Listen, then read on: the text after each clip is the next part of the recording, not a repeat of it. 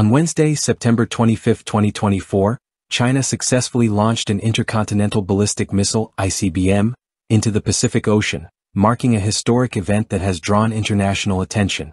The missile, believed to be a DF-41, was launched at 8:44 a.m. Beijing time by the People's Liberation Army Rocket Force. China's Ministry of Defense emphasized that this launch was part of routine annual military exercises and not directed at any specific nation, although the strategic implications have raised concerns globally.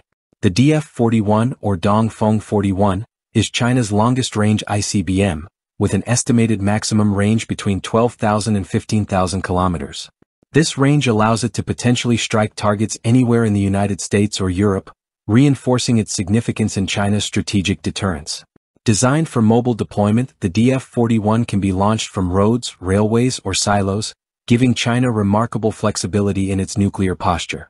The missile is powered by a 3-stage solid-fuel engine and is capable of carrying up to 10 independently targetable nuclear warheads, MIRVs. This allows it to hit multiple targets simultaneously with a high degree of accuracy. Its inertial guidance system, enhanced with stellar or satellite updates, has an estimated circular error probable (CEP) of around 100 meters, underlining its precision.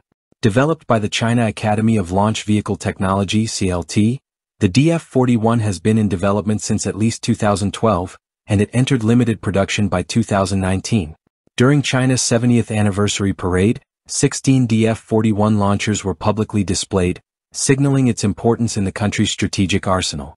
The launch of the DF-41 coincides with China's ongoing efforts to modernize its nuclear deterrent, in response to advancements in global missile defense systems and increasing surveillance by countries like the United States.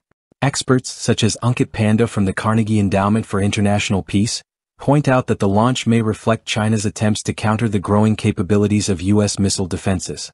While China typically conducts missile tests within its own territory, the latest ICBM test, aimed into the Pacific Ocean, represents a shift in behavior.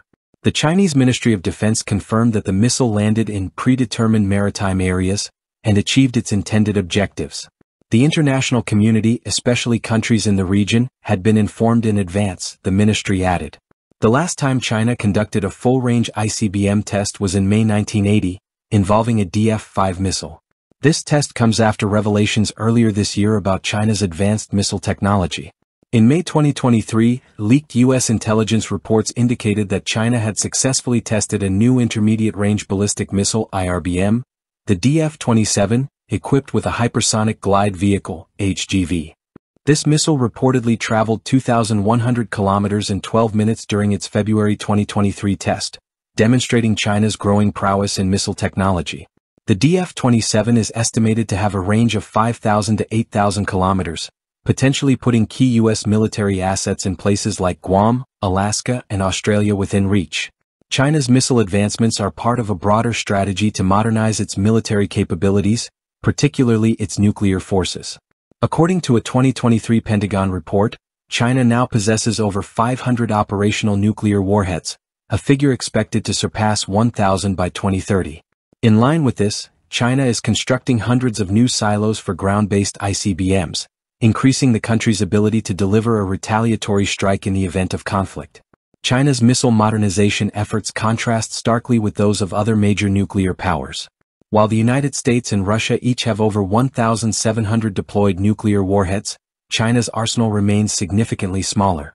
However, its focus on sophisticated missile technology, including MIRVs and HGVs, enhances its ability to penetrate missile defense systems, offsetting the numerical gap. Despite this buildup, China maintains a no-first-use nuclear policy. Its arsenal remains under the control of the Central Military Commission, led by President Xi Jinping. However, the region remains tense, especially with the increase in Chinese military activities around Taiwan.